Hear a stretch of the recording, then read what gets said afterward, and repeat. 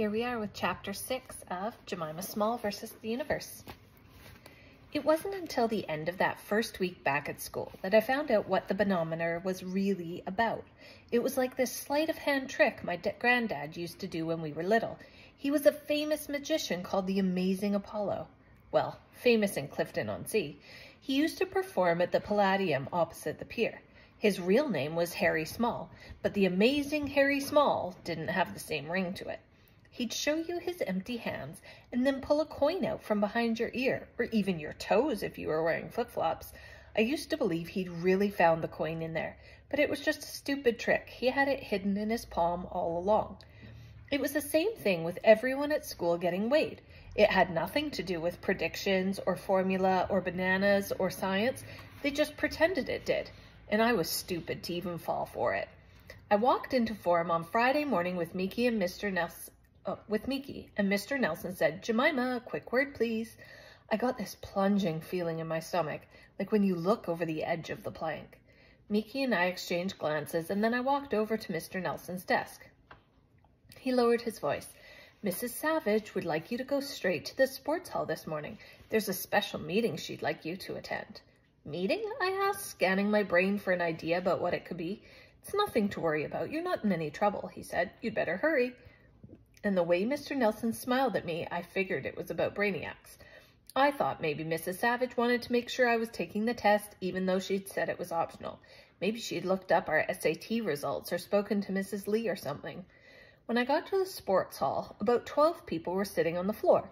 I recognized Harry and Heidi, the twins in my year from Miss Fraser's class. I'd done the reading challenge with them last year. I went over and sat down. Brandon Taylor, Dylan's older brother, was sitting near them. Brandon used to make fun of me at primary school too sometimes, although he'd never said anything to me since I started at Clifton. He looked up and smiled awkwardly. I looked away. I watched a few more people arrive, and suddenly it clicked in my head. I knew why Mrs. Savage had sent me here, and it had nothing to do with the stupid brainiacs test next week. It all made perfect sense. Why we'd been measured and weighed on Monday, and why everyone sitting in the sports hall was wearing a blazer about the same size as mine. I felt stupid and sad and angry all at once, but I didn't say anything. I sat there on the cold floor, probably feeling the same as everyone else who'd figured it out. In total silence, with my fingers crossed, even though I didn't believe in crossing my fingers, wishing and wishing and wishing that I was wrong.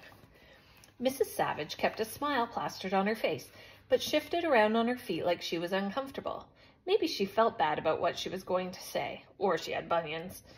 "Thank you for coming, everyone. I've brought you here to tell you about a very special program of lessons that you'll be taking part in this academic year. Think of it as a special club." Suddenly, the doors at the back of the sports hall were flung open and a group of boys burst in. They stood staring at us for a moment as their laughter echoed off the walls. "Close those doors and get to your form classes," Mrs. Savage's voice reverberated around the sports hall. "We've got PE in here now, miss," one of them replied. Mrs. Savage sighed and shook her head. "Not yet. The bell for lessons hasn't even rung. I'm using the hall for this special club, so please leave." There was more laughing as they stumbled out. Then one of them shouted, "Fat Club," just before the doors slammed shut. Heidi whispered something to Harry, and he nodded and then looked around.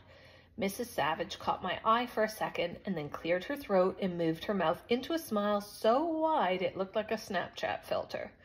The atmosphere felt dense, a bit like the atmosphere on Mars, but that's 95% carbon dioxide. This was 100% humiliation. And I could feel it tightening my chest. I knew for sure now why we'd been weighed and what Mrs. Savage meant by special club.